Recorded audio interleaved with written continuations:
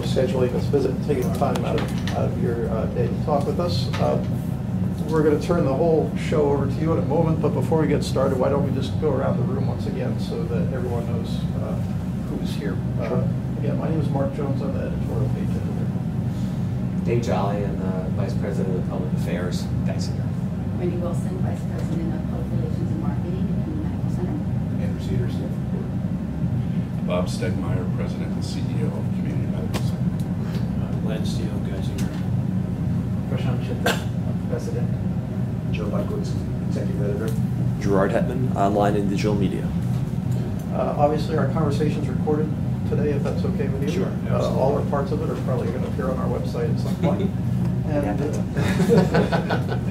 And like I say, why don't we turn it over to you and get started there, and if it's all right, we'll jump in when we have questions. Sure.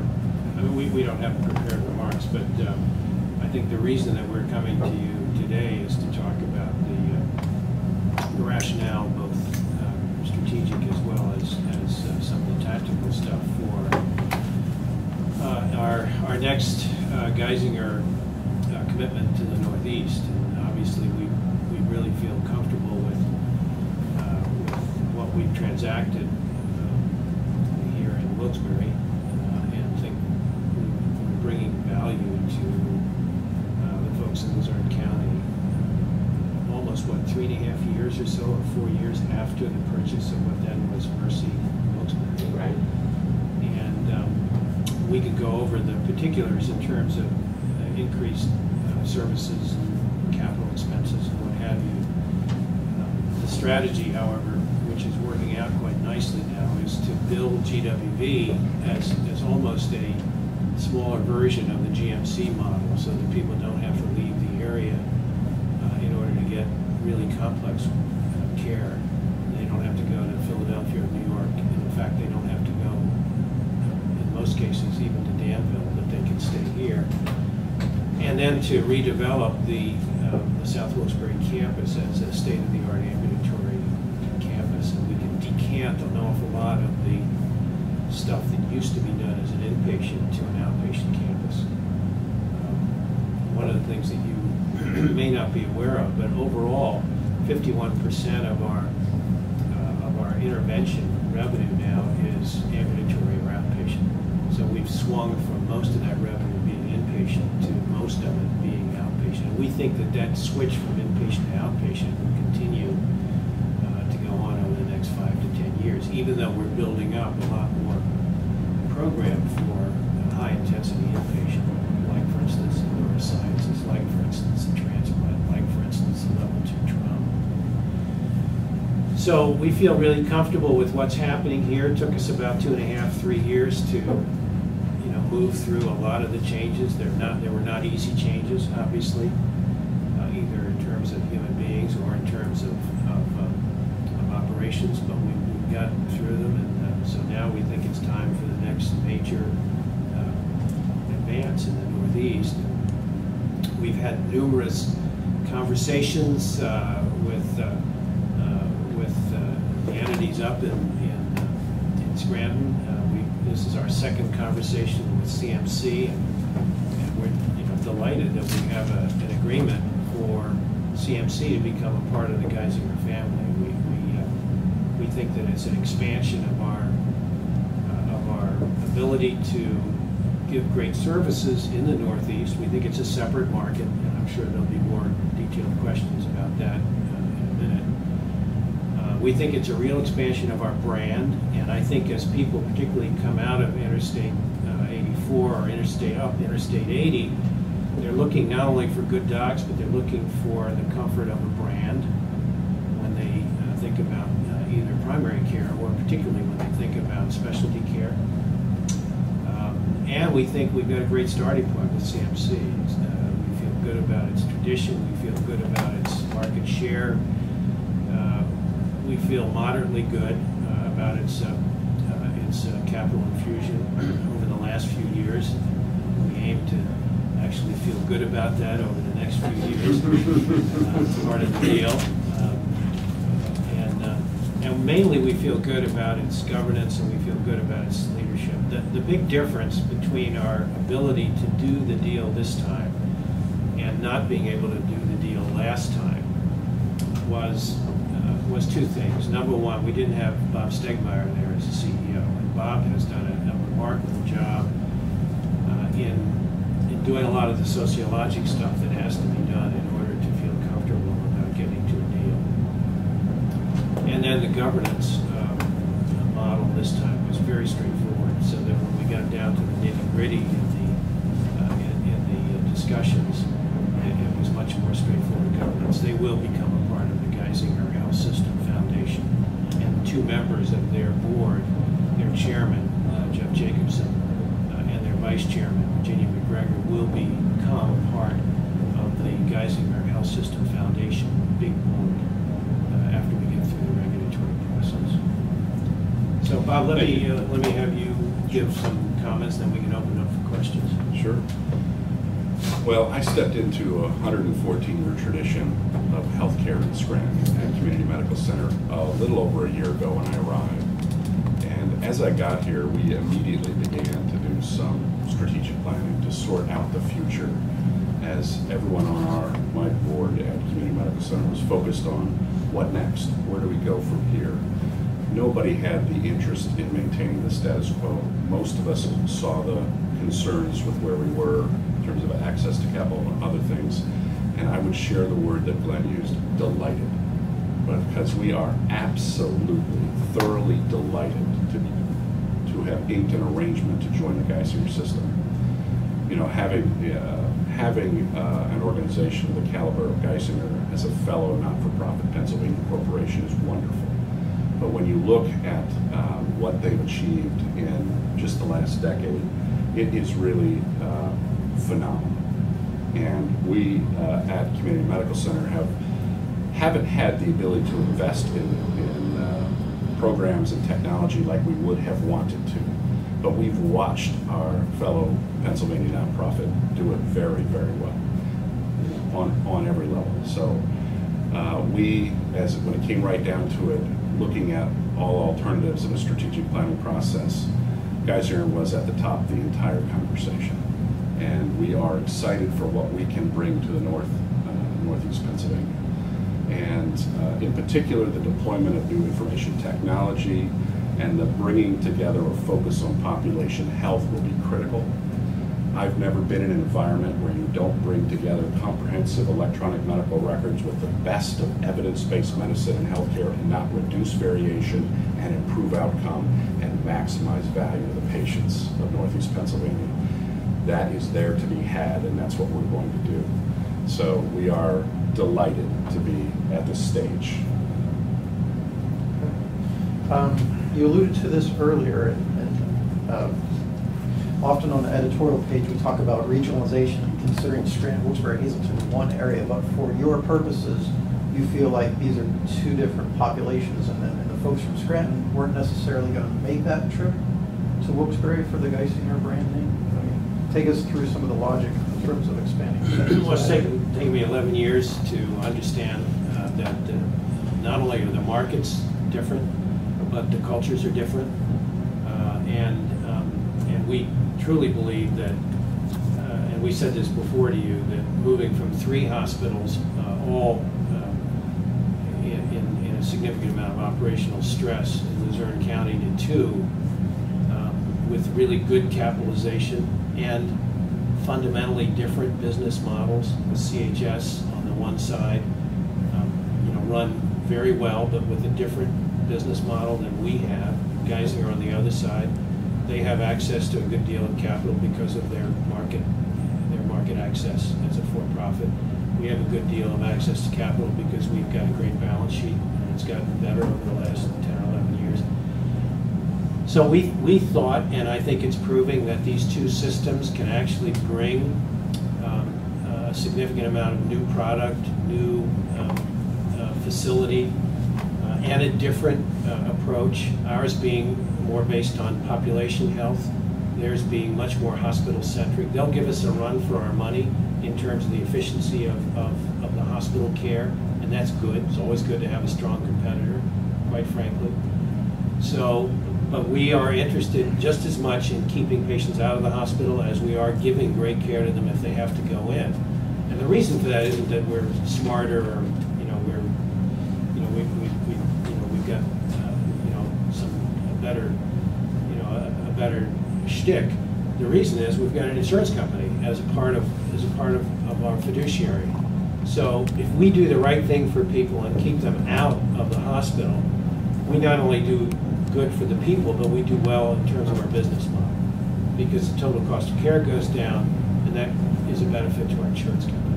And because of our fiduciary, we can do the internal transfer pricing without having to do the negotiation across the table.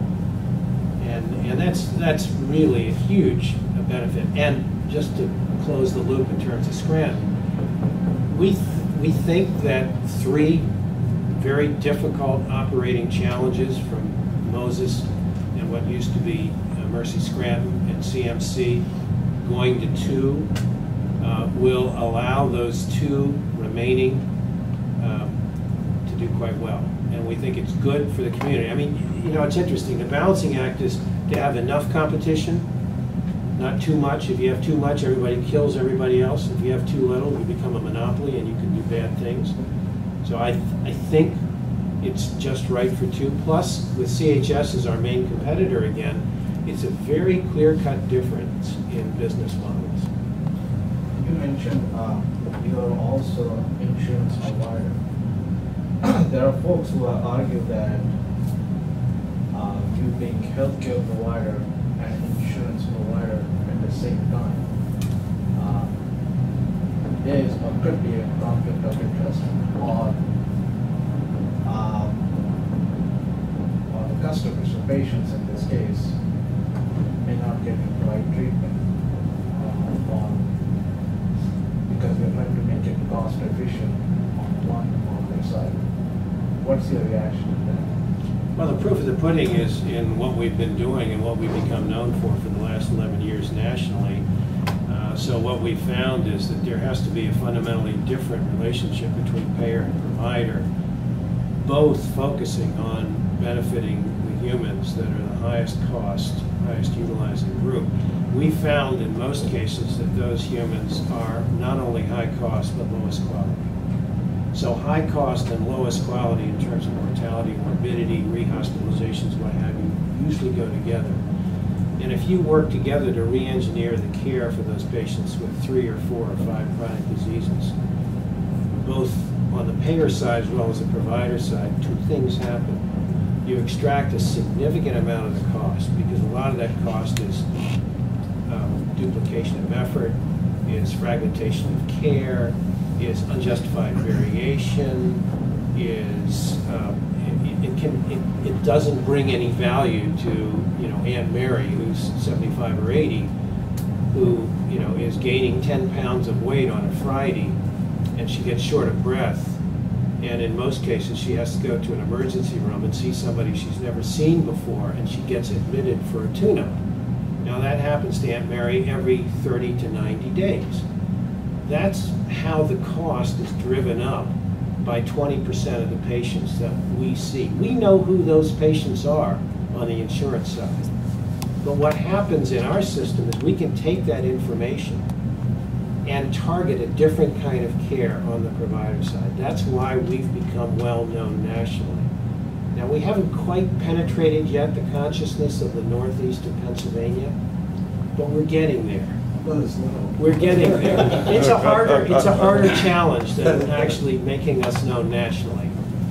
And that often happens in places where you have local, you have some local immutability, but you become known nationally. But we're working on it. So now the other interesting thing, and you're absolutely right, if we were bad guys and we had insurance and we had provider working together, you could do bad things. And so conceptually, your argument is right. So the proof is really in the doing and what we've actually accomplished. And the fact that because our insurance company is smaller than even Northeast, if you look at RBC, we're a reserve-based capital, certainly smaller than Highmark, smaller than Capital Blue Cross. in order for us to be competitive in the market when we're selling to you guys, when we're selling to the other small businesses, we've got to have a reasonable bid in our premium price. And the only way we can do that is by re-engineering the care. It isn't by just taking money from the balance sheet and getting into a price war.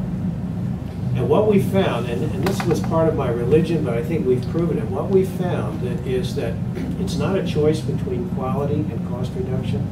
For most of our re-engineering, you're basically extracting crap that doesn't help human beings, and you're increasing the probability of a high quality output, keeping Aunt Mary out of the emergency room. And that is all built into our advanced medical home.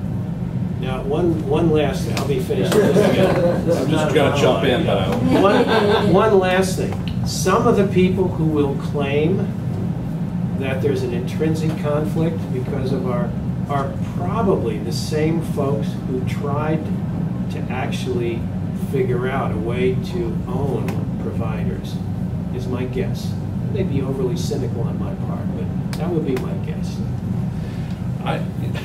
There's no way Glenn can understate, overstate the duplication, the waste, the variation in care that happens in healthcare in America today. It's amazing. It's actually, for those of you that don't live and breathe the healthcare system, for 20 years, I've been amazed at how much waste there is in the system. And the difference now is, over the last 15 years, we've begun to get a sense of what quality means and how to document it and hold ourselves accountable for it. So having a payer, but more importantly, having those quality metrics out in front and say, what are we doing to advance the bar? Here's how we perform, how do we get to this level, has everything to do with bringing together comprehensive medical records, electronic medical records that are peripatetic, always there, instantly there, with the best of evidence-based medicine. Now, Geisinger has a term, proven care. What are they doing? They're reducing variation, improving outcome by constantly looking at what works, gleaning from the industry overall nationally, gleaning from their system of providers, and narrowing variation, improving outcome, and always reducing cost. That is the model for future of healthcare in this country. There's tremendous opportunity. We don't recoil with reform. We get excited about it. The industry needs to deploy information technology exactly as it's been deployed here at Geisinger. So I think that point can't be under, it's a very critical point. And it goes to the core of the business. Part of the interesting expansion of our attempt to do value re-engineering of care and pull out a lot of the stuff that doesn't benefit humans is that when we move to CMC, 100% of the volume there is going to be non-Geisinger, non-employed physician volume. And we don't see that changing in the near future. And everybody is now feeling pretty comfortable that our that our ability to extract unnecessary stuff, bad stuff that doesn't help humans, is doable in our unique system with employed physicians, and where we're both employing, and where we're both providing care and ensuring the same patients. A legitimate question is how much of that is scalable and generalizable to other much more complex markets. Because obviously most of America doesn't get its care from systems that are as integrated as Geisinger. And moving up to CMC, where you've got a lot of very well-trained men and women who are in private practice, either doing hospital-based care or doing, the referral, is going to be it'll be different for us. It'll be different. And that's a very interesting and intentional challenge that we're setting for ourselves. Why did you use the word intention? Because we've thought about it, and we want to show. I mean, a number of us are still at Geisinger because we'd like to see if what we've accomplished in that unique structure, in that unique market, is in fact capable of influencing a much bigger part of American healthcare. And Scranton Scranton has got great docs. It's very fragmented. It has practiced solely based on fee-for-service, which means every unit of work you do, you get a reimbursement for. And 30% of our business is paid for in this sweet spot between providing and insuring the same patients and something other than fee-for-service. So it'll be interesting as we bring that up to a different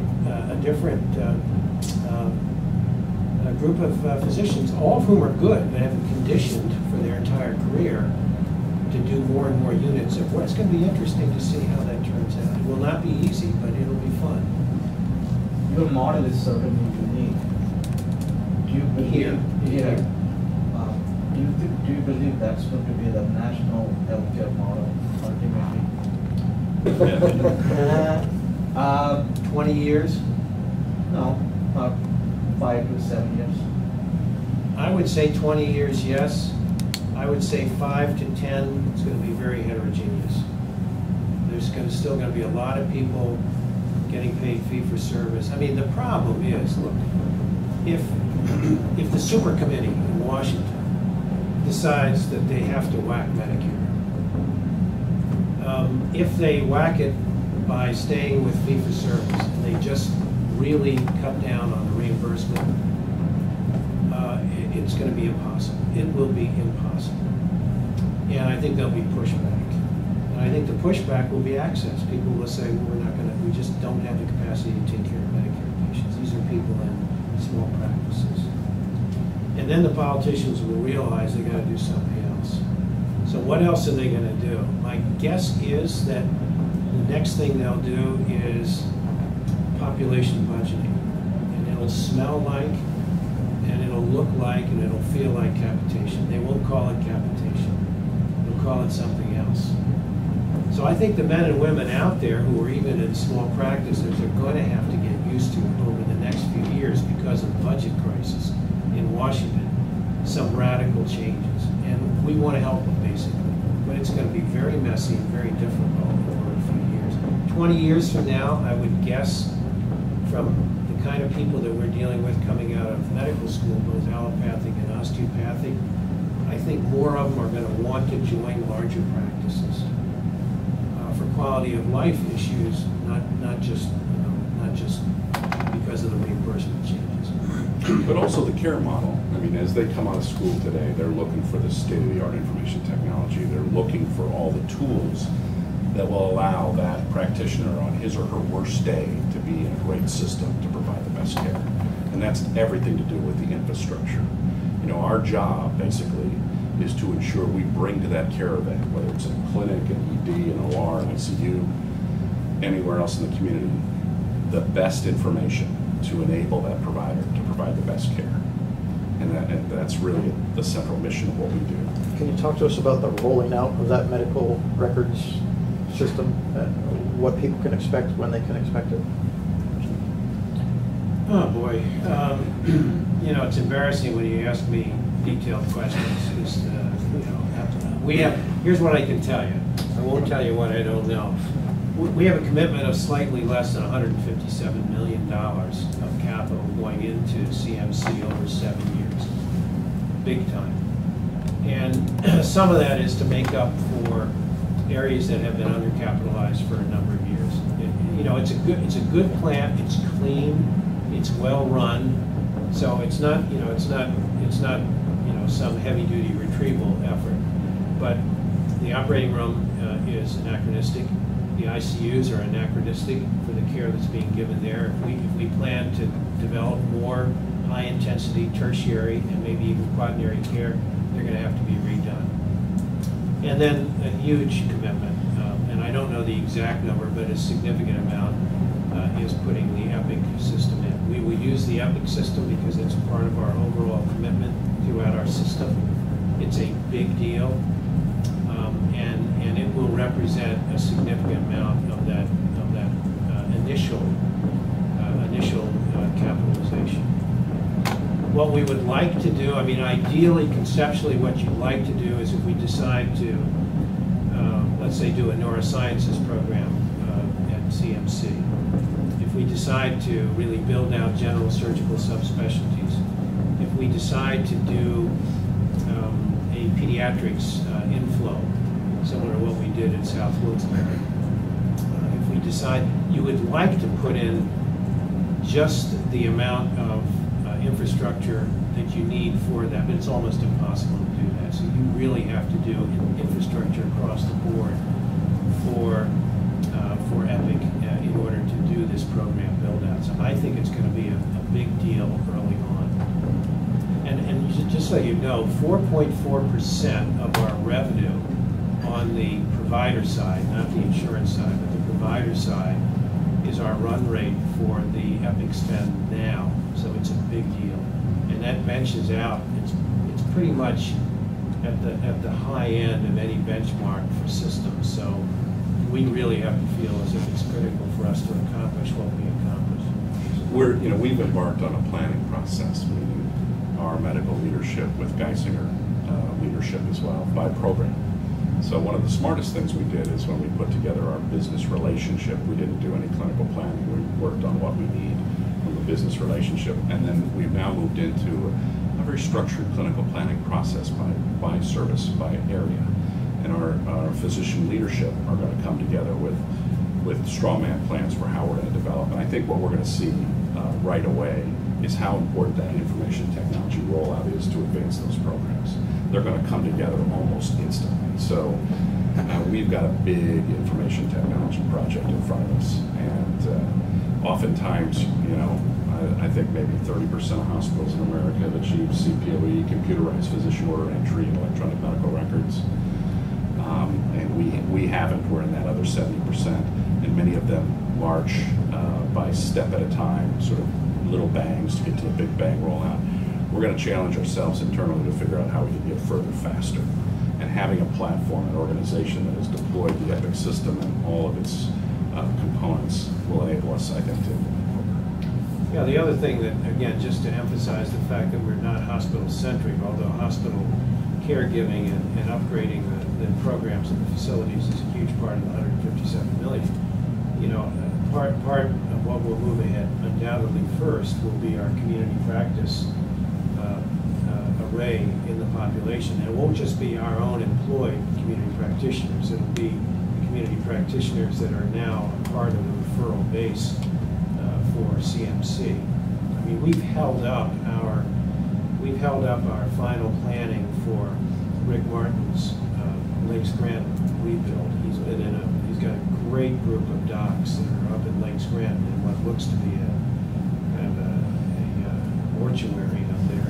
And I've been promising him for 10 years that he's going to have a rebuild. And every time we're close to getting board approval for that, we're having another discussion with an entity in Scranton. We've finally done it now, and we actually have the board approval for a significant slug of that 157 million for that rebuild. But we're relooking where should it be now that we have the arrangement that it's in the regulatory process. Where should that be? Should it be where we had originally planned it, or should it be somewhere else? How does it coordinate with Prime Ed, for instance, or how does it coordinate with some of the other non-Geisinger practices that are important to CMC? So it's part of the process.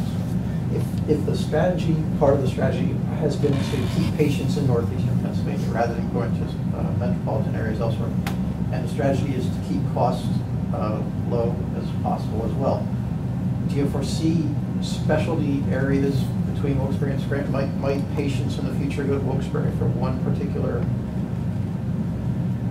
Yeah, we have to be fairly sensitive to some of the fears that our brethren in Scranton have. And despite the fact that I've learned after 11 years that the cultures are different, that there's this kind of genetic barrier,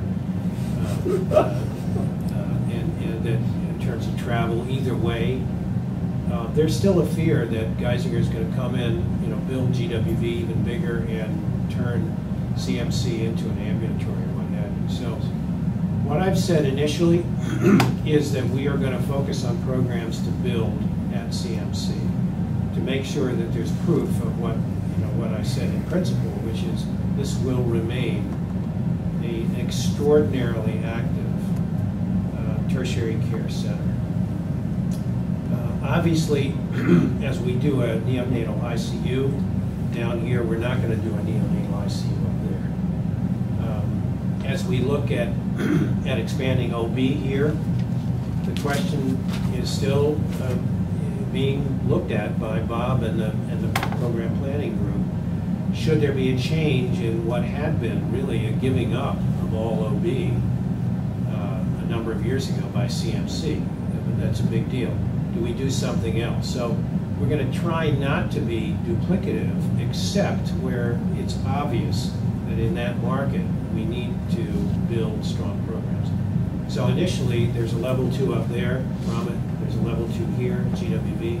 Those level 2s will be maintained. Now, whether there's some ability to do subspecialty recruitment in a way that, you know, allows us to have more trauma neurosurgeons or trauma orthopedists or specialty folks that could function between the two, there may be ways of finessing it. But I just have to be very sensitive, and Bob will guide me about not, you know, playing into the caricature or the fear, you know, that we're going to close it down, because we're not. There was a time when people from here would go to Danville for certain levels of care. You mentioned earlier that GWV was almost to the level of, or you wanted to get to the level of GMC. But these two markets, these two areas, we'll call them closer than going to Danville for Wading Valley. Right. Well, I think the demography, I mean, Danville, I have to be careful that I don't offend either the folks in Danville or here, but, you know, Danville is always going to be the heart and soul of Geisinger. That's where Abigail founded us. I mean, she's buried looking at us. And it's a really interesting place where we can do, you know, we've had 100 years of integrated system sociology. That's a big deal.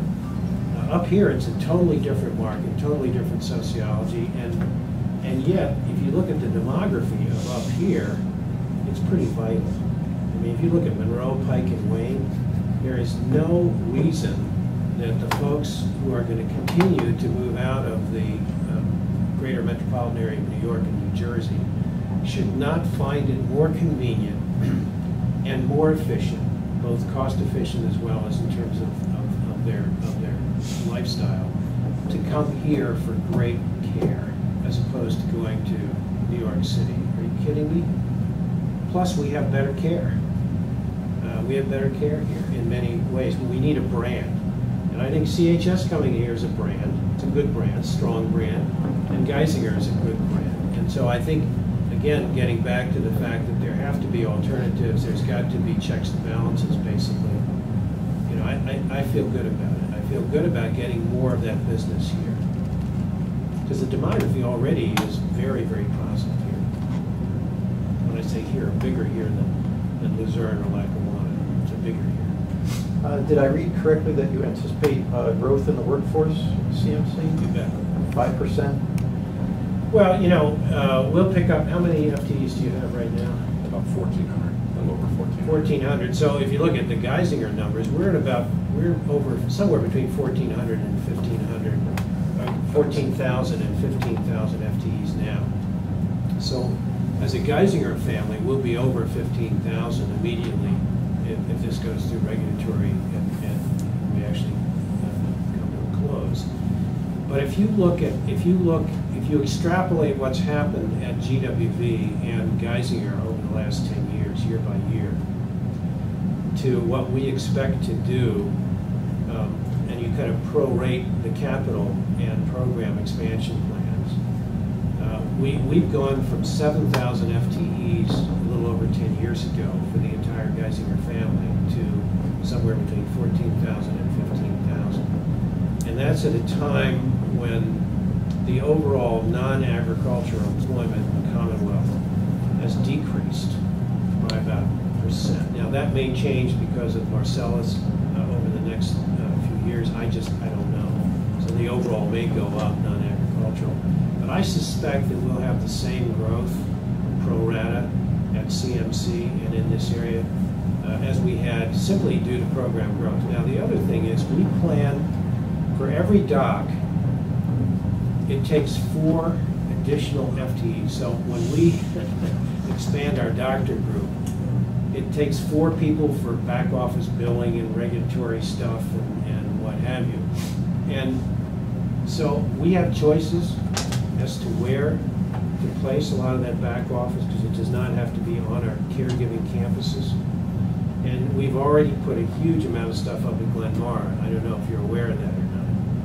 But we may very well, and we've got to expand again for up here, we may very well put some of that back office stuff in the middle of Scranton.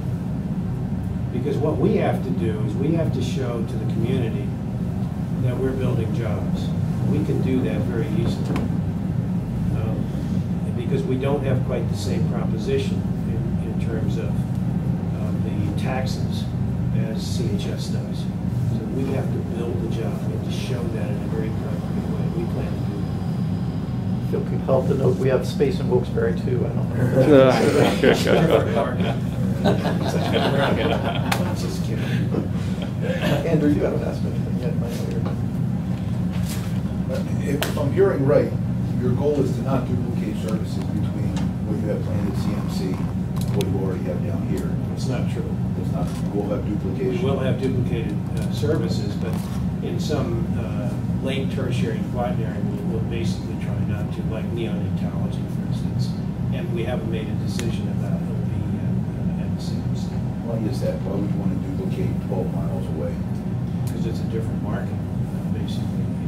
We think that people won't, for various reasons, as we said before, come to Wilkes-Barre for their care. I mean, people aren't going to leave Scranton to have heart surgery at GWB. What people will do is they'll go from CMC to what used to be Mercy Scranton. We don't want to lose that.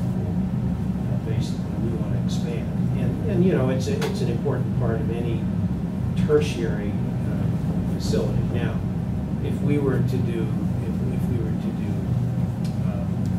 a significant expansion in transplant, would we do it in both places? Probably not. So we have to pick and choose. We have to pick and choose. Yeah, it's a more complex question, really. You know, from primary to quaternary care, and as you get up the chain to the more exquisite and complex care, you have to take that resource and manage it.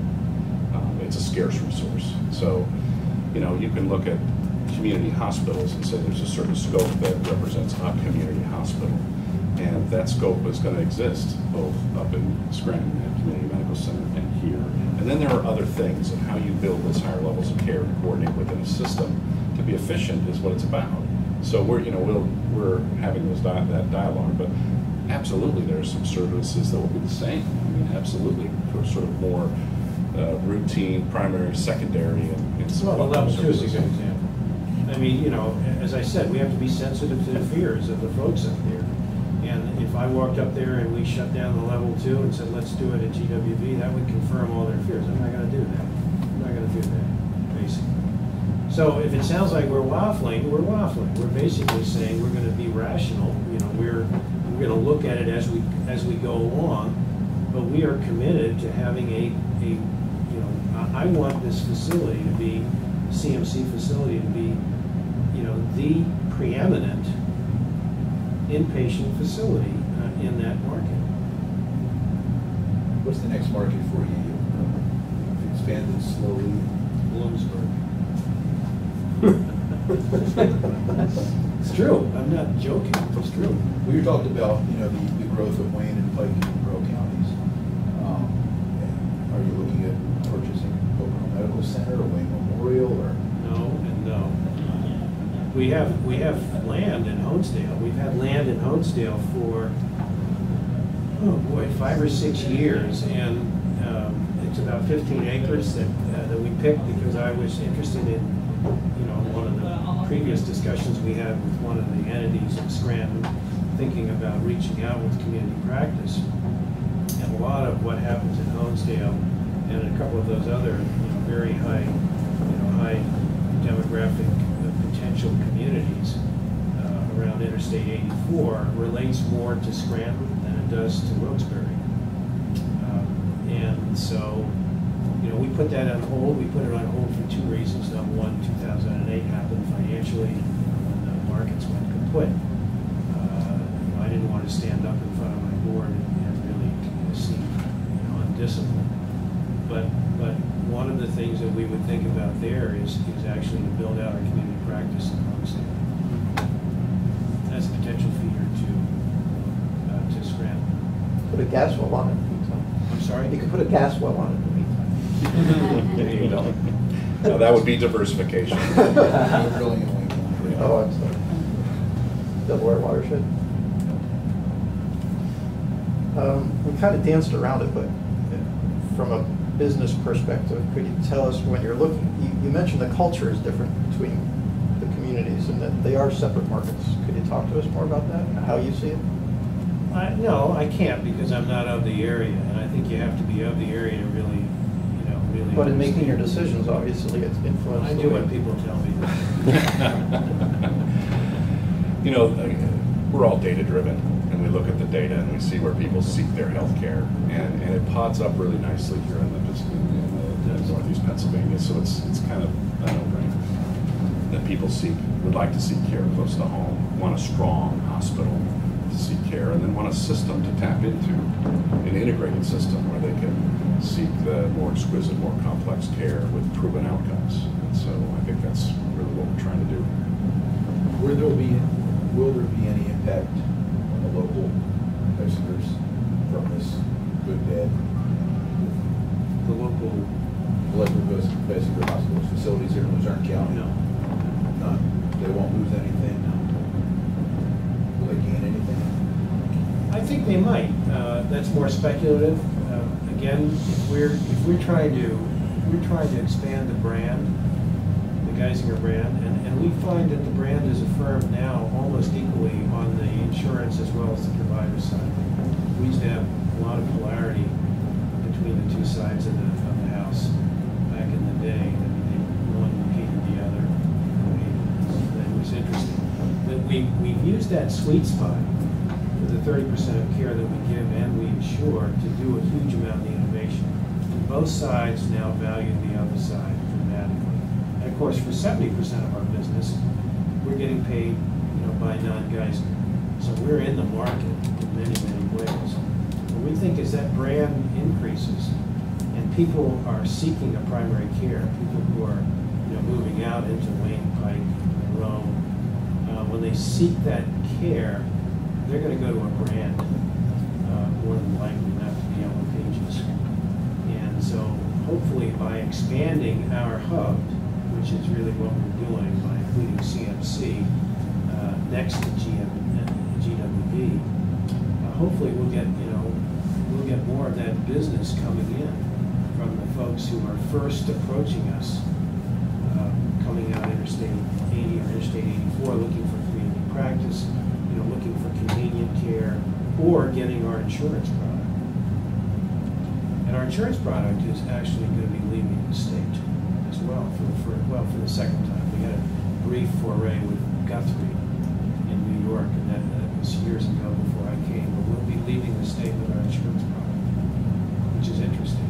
And we're thinking about getting that insurance product as a brand closer to the New York metropolitan area, so that when people come up 84, again, they will have an insurance product which allows them to go to either GWB or CMC. Very important part of the strategic thinking. Which state are you going to? New Jersey. And this is just planning, but we've already announced we've gone to West Virginia, and we have some planning for other contiguous states as well. Not on the provider side. What's your outlook for doctors in northeastern Pennsylvania? Do you have interaction with Commonwealth Medical College? Well, there's two questions. Number one, there's actually three questions. Number one, we've been able to recruit really well here. We've recruited overall very well. The last year, I think we recruited 120 docs net. That is after we had a turnover. Our turnover is about 4%, which is really good when you look at benchmarks. It's usually up around 10 or 11% for groups our size. We're about 1,000 employed physicians now. The year before, we recruited 140 docs. Over a third of those docs have been recruited to the Northeast, so it's a big deal. And we've been just as good recruiting PAs and nurse practitioners, which is also a very important part of our re-engineering approach. About 25% of our business in GWV is still non-Geisinger, so it's an open staff hospital. As I said, 100% of the business at CMC is non-Geisinger and will be for a period of time. So we're getting pretty, we're getting pretty comfortable with those guys and girls. Obviously, they're all on they're almost all on the panel, the Geisinger Health Plan panel. So that's not a problem. And as we end up getting a decision for them to either align with CHS or us, and with our approach, our business model being distinctly different, it gives them a choice as well. And I think that's a good thing. And we value them, and we essentially are going to compete for their business by trying to build better facility, trying to build better enabling technology. So our commitment is the same in State College. As we build out our facilities in State College, we are committed to open staff as well for our new facilities. So it's not like Kaiser, which is closed staff. It's a different type of approach, because in answer to your question earlier, I believe we're going to have a tremendous heterogeneity in the way we give care for the next 5 to 10 years. But we still want to influence improvement in both the quality outcome as well as the cost. And the Commonwealth Medical College, the second part of that question. I just came from speaking with Dr. Nora, who's the interim dean up there. We are starting today, believe it or not, a commitment which was planned years ago to take 6 of their medical students for multi-year longitudinal training at GWV and in our community practice here in Missouri. And I've heard from Linda Famiglio, who runs our academic, she's the kind of queen of all of our academic stuff for education. Linda said there's 16 of the 20 Luzerne County kids who are at the Commonwealth are competing for those 6 slots. So we've already got a pretty good start there. And we're looking forward to that. What I was talking to Dr. Nora about was the possibilities of more robust interaction with the Commonwealth as we move into this grant. And that's under discussion. Andrew, do you have anything? A couple more. You alluded earlier to the debt reduction committee, which I think is supposed to get down to business tomorrow, and I understand that at least certain aspects of the medical community would like to see that group essentially fail so that the default plan would become the plan. Right. And I think that's near-term thinking, and I understand it, and I know the math, and I think there's a good chance they will fail, and that's just my personal opinion. But we still have an unresolved problem, which is the cost trajectory. And our religion at Geisinger is we think we have, at least within our structure, a significant solution to the problem by extracting the 30 to 35% of stuff that is done in the industry and paid for in the industry that doesn't help human beings. And again, I'm committed personally, and I know Bob is committed, and a lot of the senior leaders at Geisinger, to seeing if we can actually scale this and generalize it beyond Shangri-La. Shangri-La is how I refer to GMC in Danville. And what can be done there might not be as easily done in other tougher markets, including the Northeast. And we're really interested in trying to scale and generalize in tougher markets. Not because the people are worse, it's just tougher. And can you give me just an example, that 30 to 35% of stuff? Sure. Yeah. Sure. He's got lots of them. You got a week. You walk down the hallway and spot them? Back surgery. Let's talk about back surgery. There's an awful lot of evidence that a significant amount of back surgery that done actually produces nothing but more back surgery. And it depends on whether you have a group of folks seeing a patient who presents with back pain, as opposed to whether you have a specific discipline as to whether the patient goes in one direction or another direction. So if you try to organize this where you have a physiatrist and also an expert back surgeon, whether it's an orthopedist or neurosurgeon, seeing a patient, you might actually be able to extract some of the stuff that doesn't work, which is done. So that's one example. Another example is, as you guys have probably heard, biologicals are some of the most expensive parts of our drug portfolio. And probably the best example of a very effective biological is erythropoietin. Erythropoietin is a biological that's used to treat anemia that is a consequence of either cancer and chemotherapy treatment or chronic renal disease. And we found in our own system, this is not criticizing anybody else, but we found in our own system, when we've done best practice indications for the use of erythropoietin and then how it's actually given to a patient. When we do algorithm-driven indications for erythropoietin run by farm techs, not by individual kidney doctors in their offices in our system, but run by farm techs, 20% of the patients who are getting their erythropoietin in the first place didn't need it. So you strip out 20%, you can give them iron. You know, and iron is cheaper than erythropoietin. And then you get a 10% goose on just getting a more efficient treatment protocol for the erythropoietin so that the blood cells go up, stay up, don't bounce all around like the stock market. And so that's it. And I can go on and on.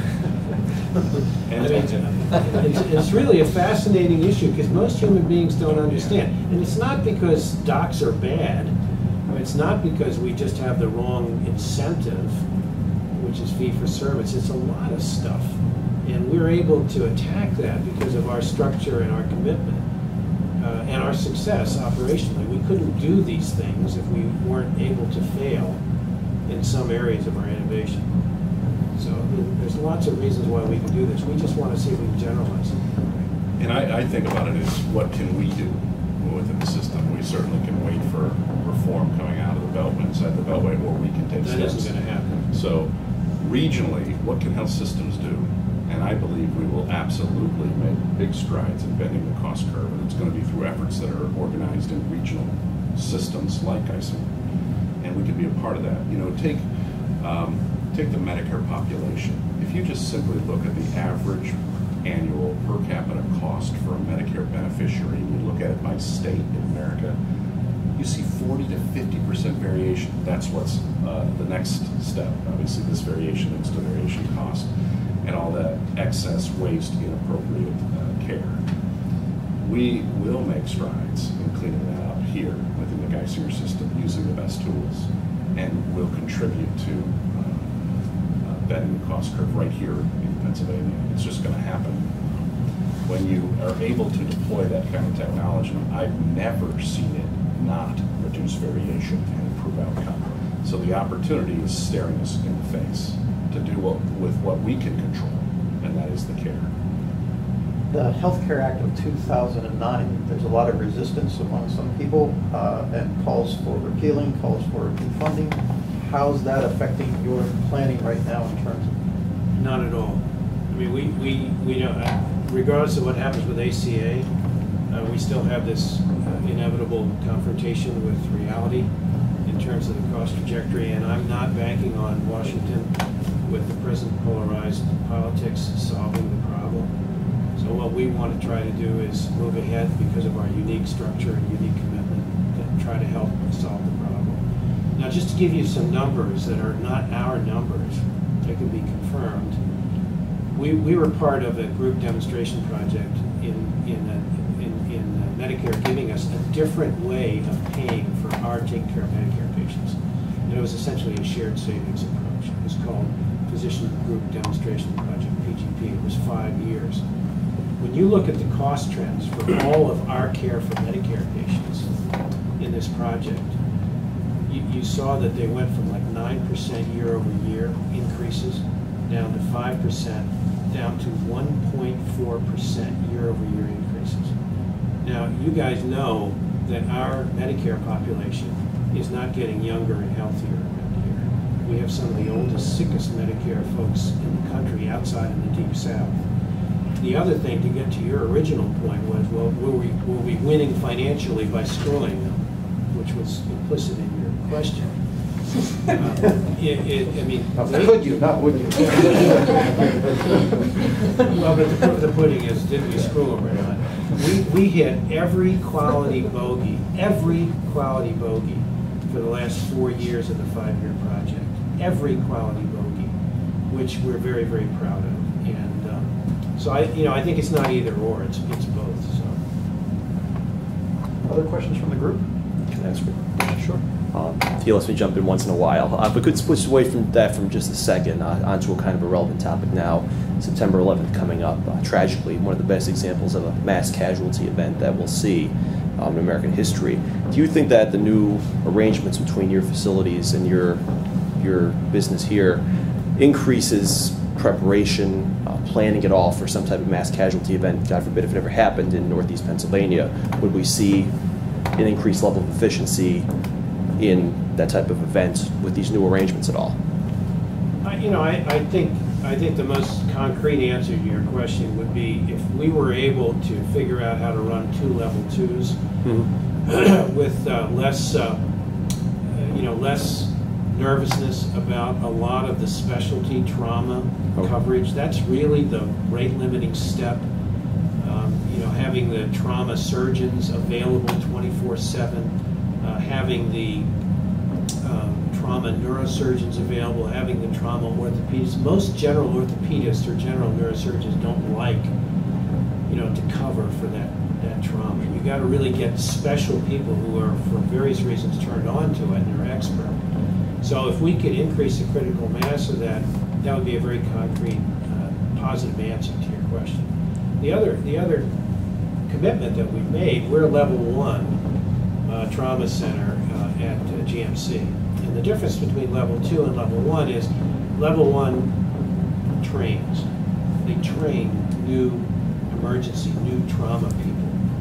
And I would love to make these 2 level 2s a level 1 so that we can get the same training capacity up here. And that would be an obvious, now it's a bit of a promissory note, but that's something that I'm thinking about as Bob and the group does the program plan. I mean, people generally respond to new possibilities as opposed to, it's a same size pie and we're just trying to divvy up, who gets the bigger slice.